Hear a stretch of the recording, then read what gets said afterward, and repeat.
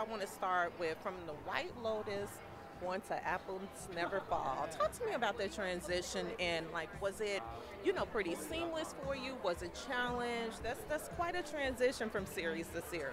Yeah, I mean, I had an absolute wonderful time working on the White Lotus. Mike White is a genius, and was like wildly fulfilled from front to back on that project. And then this was sent my way, and I loved Melanie's writing, and Sam and Annette were already attached, and I don't know. It's like, I like the director, I like the two actors they already had, and it was a great script, and you're like, well, I'm not going to not do this. And then maybe they've headed in, but they're both like collaborative, engaging, warm, thoughtful, prepared actors, and I don't know, in my experience, this is like from the top down. So to have those two be your leaders, the rest of the production like has a good shot, Yeah. Listen, I asked one of your fellow cast members who is most alike their character in real life and who is least. Who's most alike and who's most unlike their character. Okay. Someone told me that you're mostly unlike your character, and she actually referred to you as the kindest teddy bear. Who said that? I'm not telling you no secrets. So talk to me about in what ways can you personally personally relate to Troy? We are both hoping things outside of ourselves will fix the inside. But Troy has blown up his life doing it, and I have not. Like mine is like, I shouldn't have bought that pair of shoes. He's like, I shouldn't have slept with a college volleyball player while my wife was out of town. You know what I mean? Like, it's a different scale of problems. But also I think what he's trying to overcome might be greater than what I'm dealing with. So I'd say that's what we have in common. It's just scale. Favorite scenes with you is when, and it is just a little bit of a spoiler alert, when you, I believe it was episode 106, 107, when you met up with your ex and you on the bench in the park. It was so beautiful. And something tells me that that's like genuinely a part of you in real life. Would you really share the embryos in real life? Oh boy, eventually. But I also get it, like, it's scripted that Troy is like, yeah, but she's going to have these kids with like some dude. Yeah. What's this all about? You know what I mean? Like, wants to control all these elements, but he doesn't want that life right now, and she does. And you know what I mean? It's this like kind of selfless thing, and also like, I don't know, seeing how he can be of service to this other person in the world that he's so harmed or hurt. That scene was really nice to film. It's like we did so many different versions of it where they're both sort of heartbroken about this. It really is the end of their relationship in a lot of ways. But then, Chris Sweeney, who directed the final 2 episodes, was really great about like, I don't know, getting these different options and also doing takes where you're like, let's just like, there's an ease to it, and this will be underneath it. It doesn't need to be like fraught, Yeah, thanks for pointing that out. Thanks, yeah. And that dynamic and that energy was so extremely tight between, of course, you and your father. What's up there? Like, what is it that the viewers should anticipate? Because you guys, I'm like, I wish they would just get it together. Because in some way or another, you guys were kind of like more really close to being like the same type of person. Yes. Yes. There is like a sort of aggression or violence kind of like tamped down in the two of them. Yeah. I like that Troy, away from his father, is able to carry himself like he's in charge and knows these things and is running the show, and then like in his presence either has to work really hard to be like, I'm legit, or just kind of crumbles in the face of this, like the origin of pain for him, which is also fun to do because Sam is so warm and kind, and you know what I mean, it's so generous. So like he's an incredible actor and playing this real hard ass, and yet, you know, in person is like, hey, we should get dinner. You're like, yeah, cool, thanks, Sam. Well, I love Cool. your character. Thank you very so much. much, Jake. I'll Thanks all see the you time. inside. Let's enjoy the night. Absolutely. I definitely want to make sure I get you all in here. Listen, I have to say, your character, Stan, boy, oh boy, between the dynamic of you and your son Troy's relationship, the extreme love that you have for all of your children, but particularly Brooke, I feel like she was one of your favorites. And in addition to, you just made yourself seem so darn suspicious throughout this entire series. Talk to me, Sam, about what the viewers can expect and look, everything. Here's the thing about Stan. He's never the father of the year, and is basically a man that's capable of anything.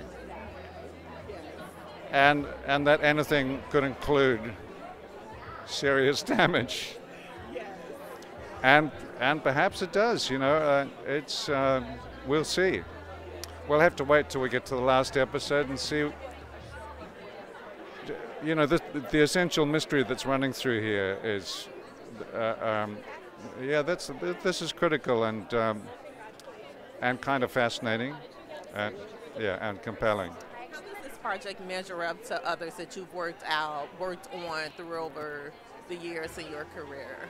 I think this is one of the most interesting characters I've had to play. I mean, you know, and so not me. Really? Because I was going to ask, like, how alike, you know. Yeah, well, I like to think I'm not in any way like Stan. I mean, he's this kind of alpha male, a bit of a bully, and dominates everything, including the tennis court. And me, I just like to disappear into the wallpaper, basically. I'm what's the opposite of an alpha male? Whatever it is, that's me. Yeah. Interesting. And what was more interesting was the dynamic of your relationship with Troy, your son.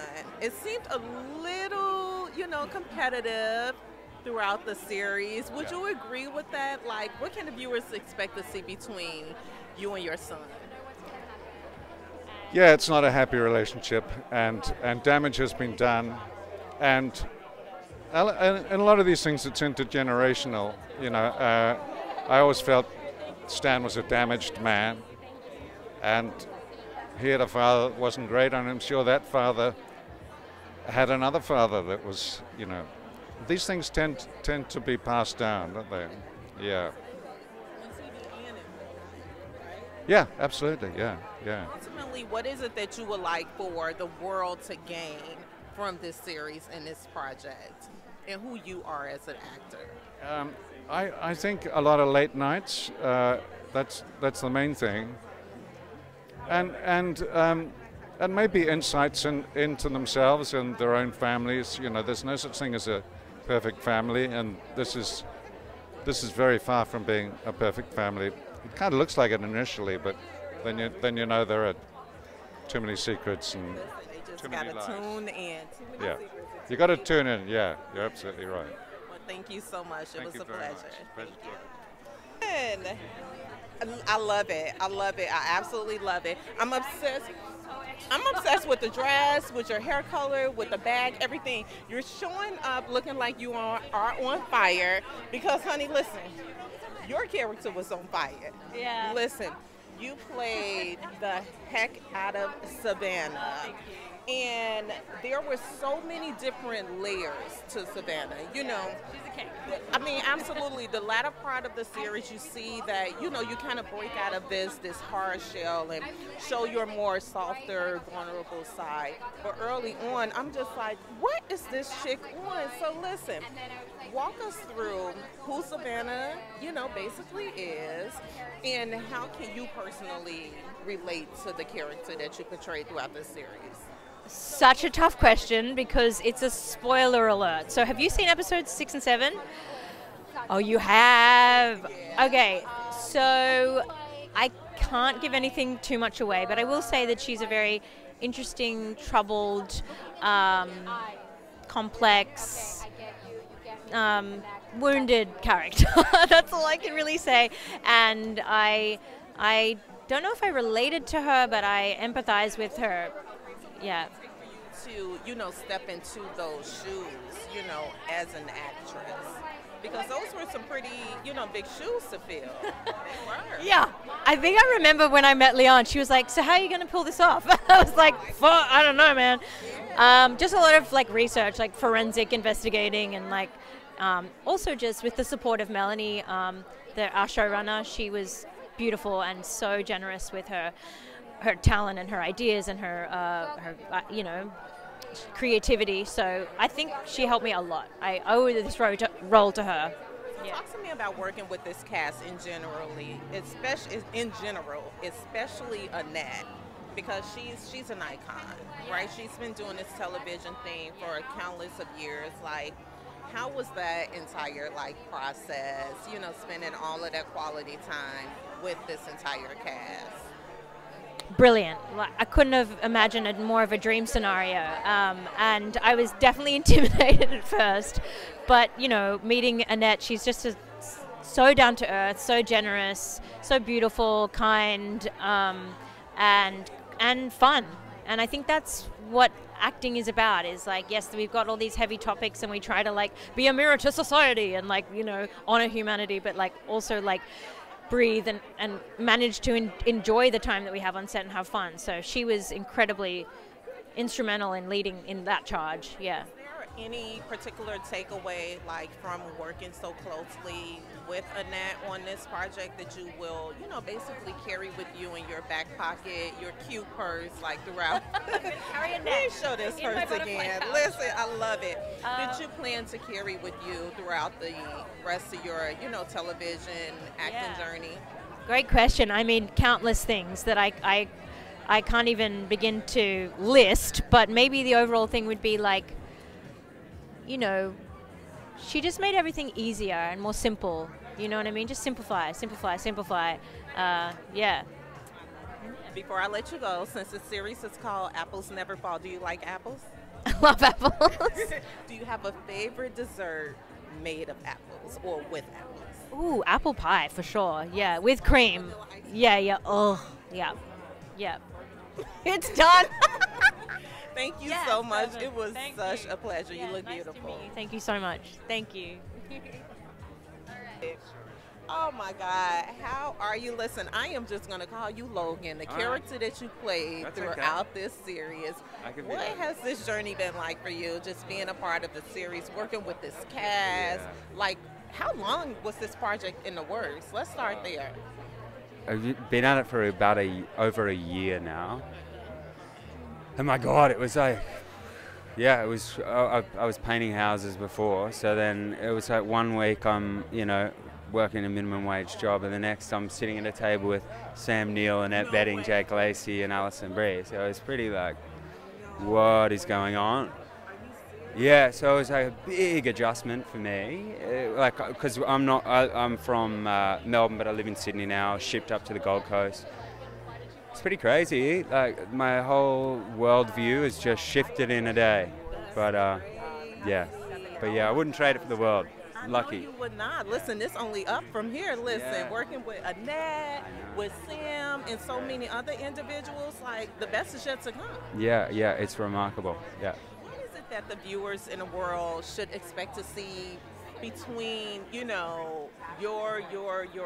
your sisters, your relationship with your girlfriend? What is it that they can expect to see that you can share with us?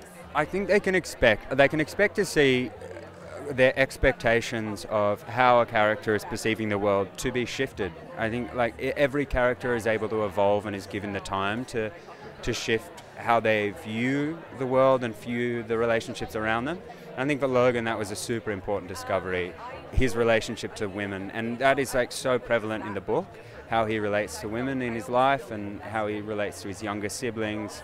I think he thinks he's doing enough, but sometimes you're really not.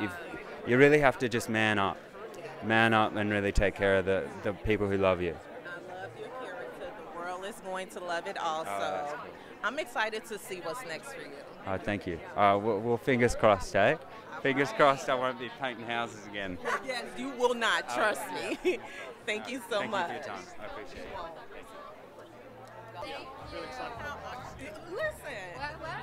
Listen, this is a red carpet, and if you are not showing up like that, just do not show up, okay? First of all, so I have to start by asking you, which episode was your favorite episode to film? And I loved your role. I really did. You were so, like, soft, so feminine, so vulnerable, but you did kind of get to the point where you were like not taking any from your boo Logan. Talk to me. I'm going to go ahead and say episode 2.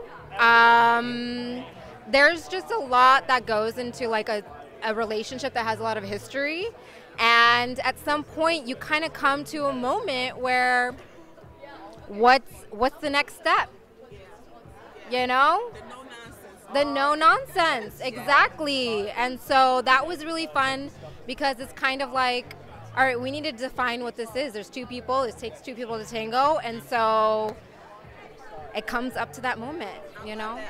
This series was the most collaborative that I have ever worked with. So it really felt like everyone got to really portray what was really, truly, authentically what was happening for their own craft, their own work, for their own character. And then, you know, when you have the higher ups that are in tune with that, magic happens. Yes. Who would you say is most like their character in real life, and who is least like their character in real life? I'm going to say Jake Lacy is the least like his character. He does a good job. He does a good job at those characters, I'll tell you that. But he's funny. He's like a teddy bear and a pure joy to be around. Yes. The most like their character, I'm going to go ahead and just say in the sense of just being able to endure what's put in front of you. Annette Bening. Yes. I mean, she's a legend. She is, and I'm going to say she was the most empowering person to be around. She has a presence, and you want to be around it. It's intoxicating, you know?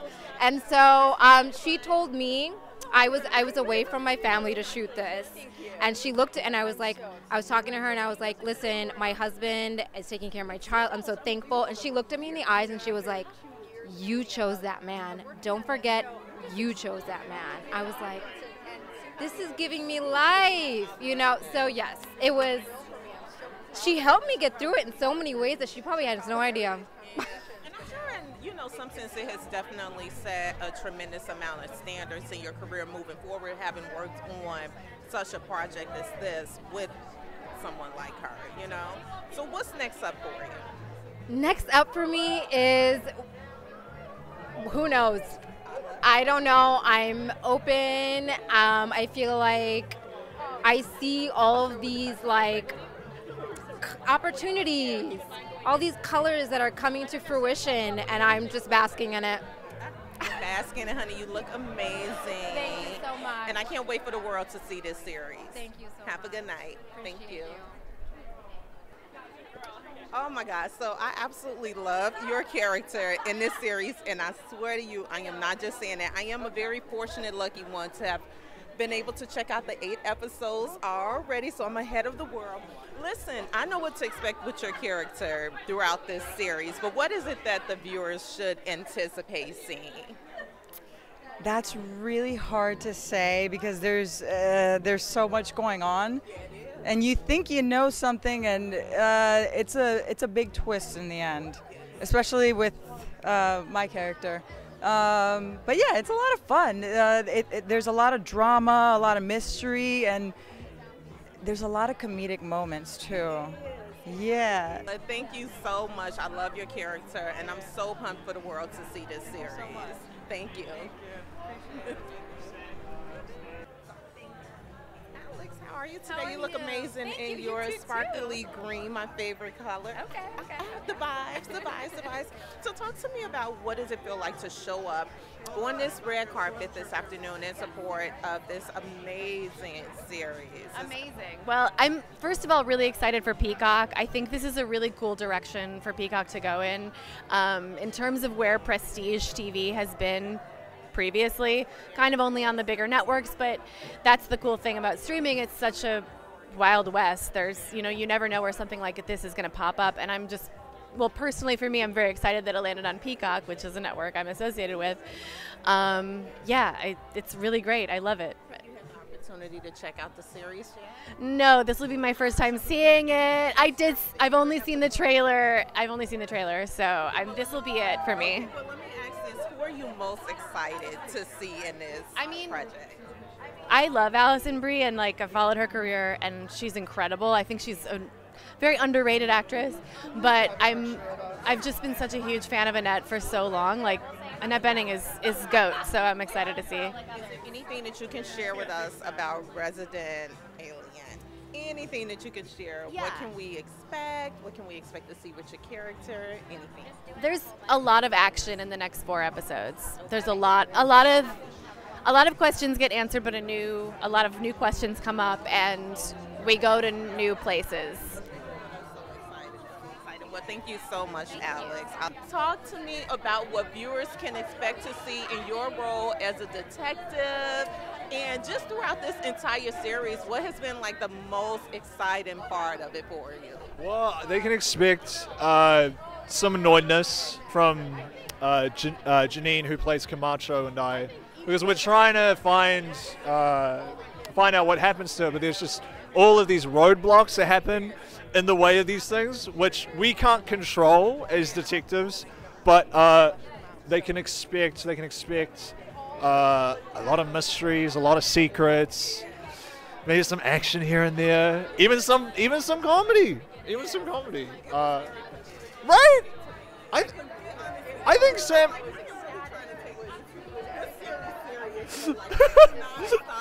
There were moments, man. Sam Neill, especially, for me, he was so funny. What's the most exciting part of this, for you, this entire project? The most exciting part for me was, there's so many.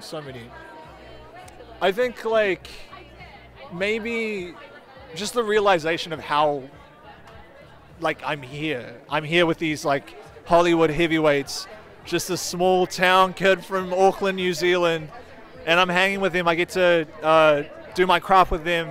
I think just realizing that, reminding myself of that, every day, sometimes when I couldn't remind myself of that, I get, excited all over again as if I just got cast. So, yeah. Before I let you go, take me back on that journey and how this opportunity came about for you, especially being that, you're saying, just someone from New Zealand. I'm working with freaking Annette and so many other individuals. What did this journey look like for you? Well, it was a long one. I mean, if we're going to go all the way back, we don't have to right now, but just got the audition in, got my mate Arlo to come and read for me, and got a unexpected call that I got a call back. I jumped up in celebration, and then meeting with this one, Melanie, over Zoom for an audition, then got cast the next week after that, and I jumped out of my bed and screamed for 2 days. So, yeah. Prior to this project, were you initially familiar with the book? Oh, yeah. Oh, the book, not so much, because I'm not the biggest reader, but Liam Moriarty's work, definitely, with TV shows, 9 Perfect Strangers, Big Little Lies, yeah. Okay, well, what's next up for you? You're such a good energy. Oh my God, thank you. I just want to hug you. Give me an air hug. Oh. We're going to do a real hug. This is what happens on the red carpet. Well, thank you so much. I love your character, and I cannot wait for the world to see this series. I love your energy. Thank you.